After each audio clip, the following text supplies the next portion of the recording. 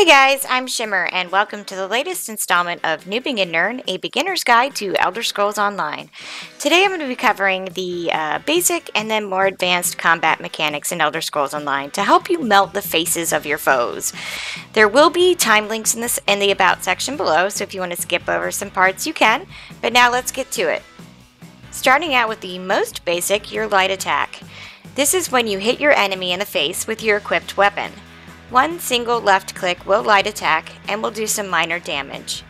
Light attacking is super important because it will do two things for you. The first thing it will do is apply your weapon enchantment effect, and this will be the enchantment on your weapon. One of the ways those are triggered is by light attacking. Make sure if you are dual wielding you have two different enchants on your weapons with your most important enchant in your main hand. The next reason light attacking is so important is because it helps you generate ultimate. When you light attack, your character gains a buff which grants you 3 ultimate per second for 8 seconds.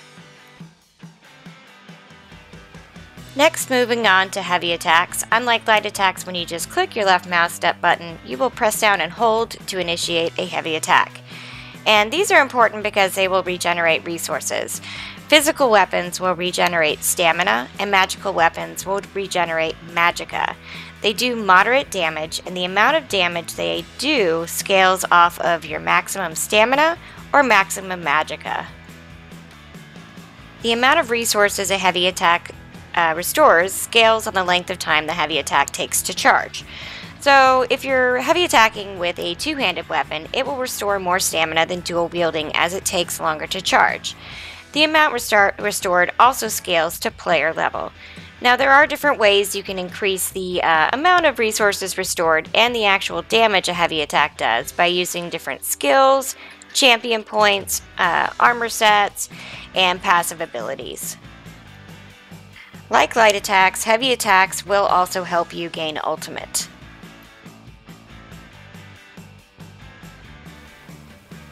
Next we'll talk about blocking, and blocking is super important because in some situations it may help you avoid certain death. Blocking is done by pressing and holding down both your left and right mouse buttons. A successful block will reduce the amount of damage from an incoming attack to your character. Blocking does cost stamina, and the stamina cost scales to your level. The cost of blocking will change per level as it is a base cost per level. There are many ways you can reduce the cost of blocking and the amount you can block by using different enchants, champion points, and skills. In PvE, there are some visual cues that will tell you when you need to block. When you see an NPC start to get these white sparkly lines, block. You cannot perma-block, as when you are actively blocking, you stop regenerating stamina and will run out very quickly if you don't stop blocking. Like heavy and light attacks, a successful block will give you a buff that generates ultimate.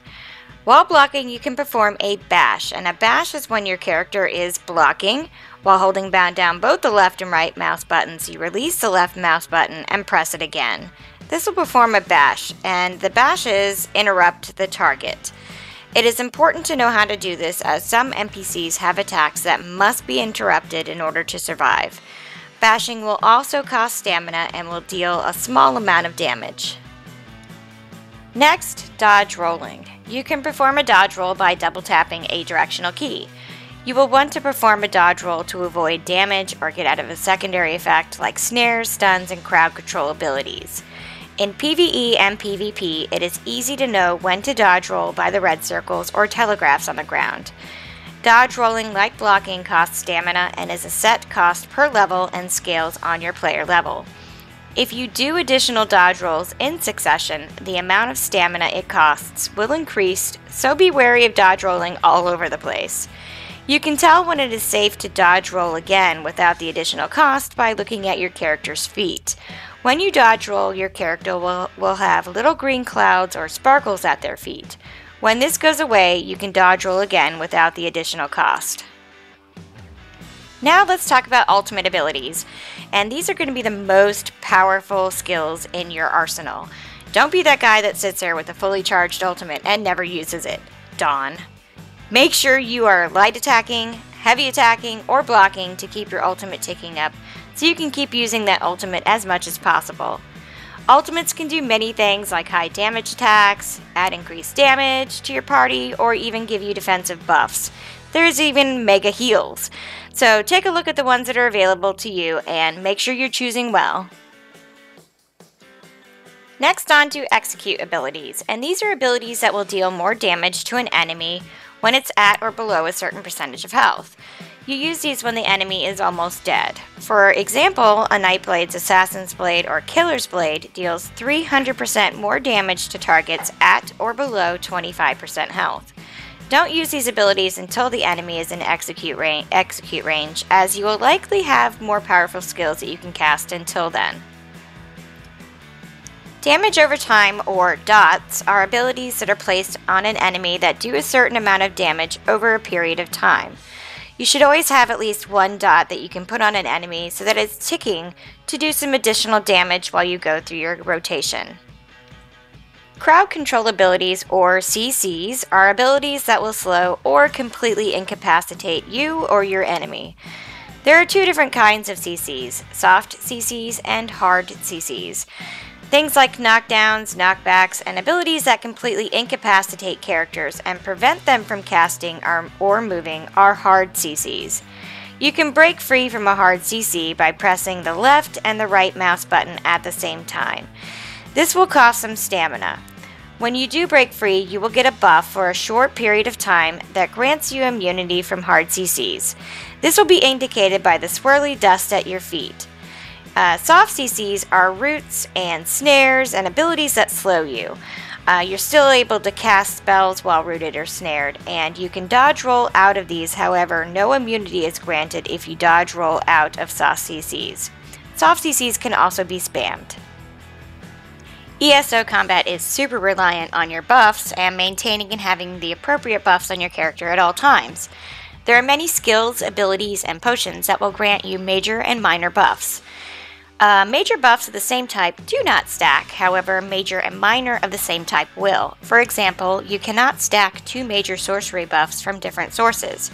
You can, however, have a major and minor sorcery buff on at the same time. Major buffs of different types can be stacked, for instance, major mending and major sorcery. Knowing which buffs are best for your class and making sure you have them is very important. For instance, on my Templar, I'm always casting Entropy when it is down to make sure I'm getting major sorcery, and for the minor sorcery, I have a Templar buff.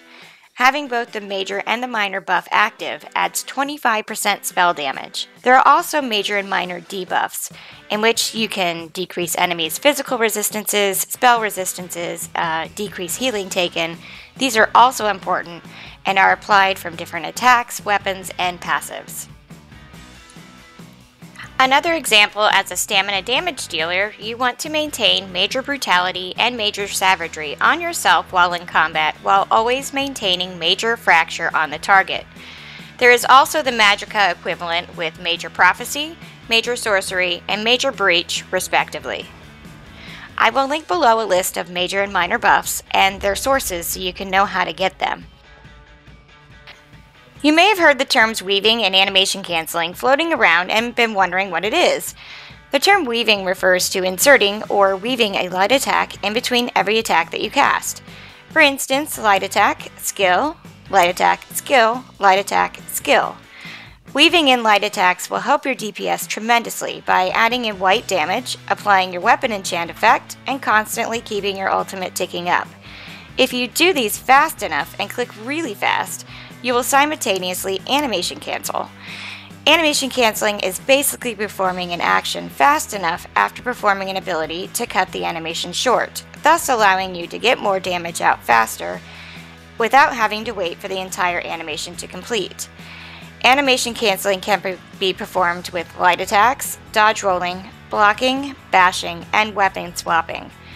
Looking at an example, you can light attack, skill, dodge roll, skill, light attack, skill, bash, weapon swap, skill, light attack. This can be very difficult to get the hang of, and perhaps the easiest, and in my opinion the most important, is the light attack animation cancel. Just getting in the habit of weaving in this light attack will help you tremendously. You will eventually get the hang of it and shoot them off fast enough to cancel out the animation that's happening. If done properly, animation canceling can allow you to do more damage and get off more abilities in a shorter amount of time. So now looking back at all we have covered, you will be prepared to tie it all together when facing an opponent. And that's it, guys. Thanks for watching, and don't forget to drop a like and sub if it helped you out or if you enjoyed it. And don't forget, you can catch me live on Twitch at twitch.tv/shimmer with 3 M's. I do giveaways like crown packs and game codes and just have general fun. I'll see you guys in Tamriel.